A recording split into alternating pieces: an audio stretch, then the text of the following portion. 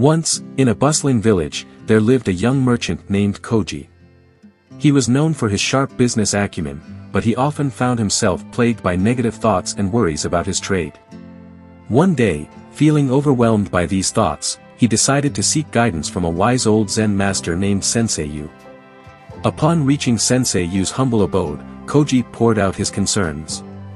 "Sensei, I am constantly haunted by negative thoughts about my business. I fear failure, and this fear cripples my actions. How can I free myself from these destructive thoughts?"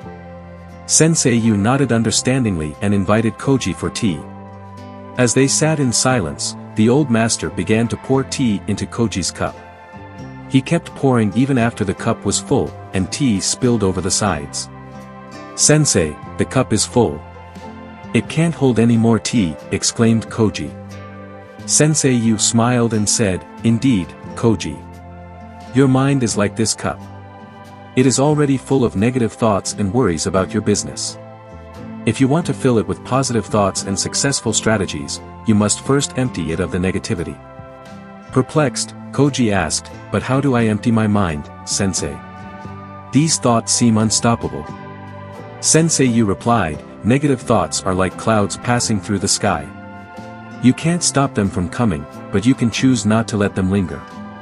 Acknowledge these thoughts without judgment, and then let them go.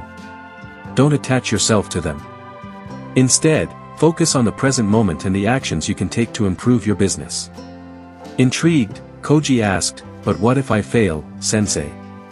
What if my business doesn't succeed?" Sensei Yu chuckled softly. "Failure is a part of life, Koji. Even the most successful entrepreneurs have faced failures. Instead of fearing it, embrace it as an opportunity to learn and grow. Every setback is a stepping stone toward success if you approach it with the right mindset."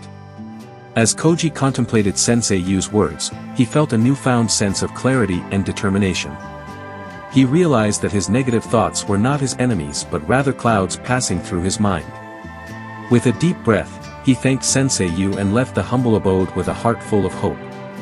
From that day on, whenever negative thoughts about his business crept into his mind, Koji remembered the wisdom of Sensei Yu.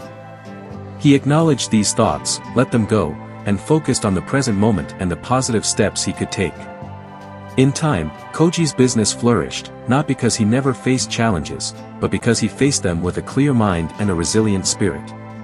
And whenever he found himself struggling, he would visit Sensei Yu, who would gently remind him of the simple yet profound truth: the key to destroying negative thoughts about business lay in emptying the mind, embracing failures, and focusing on the present moment.